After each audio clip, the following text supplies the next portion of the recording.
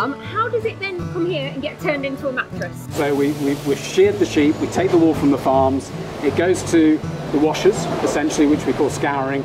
We shampoo it twice to make sure it's extra clean, and then it goes through to a cutting process and a blending process to make sure all the fibres are the right length and type, and then they pull the fibres apart and then relayer them again in a lovely fluffy cloud-like pad.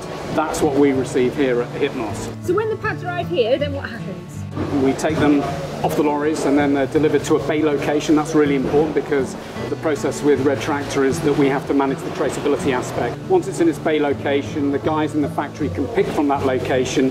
Then we marry that wool with other fillings, or sometimes we just put wool in the bed and nothing else. So typically we're putting a spring unit in which is designed for a specific need. Then we layer it with other fillings, and then we cover it with all the fabric. So we put the fabric at the bottom, fabric at the top, and then place a border all the way around, and we sandwich all of those fillings in together.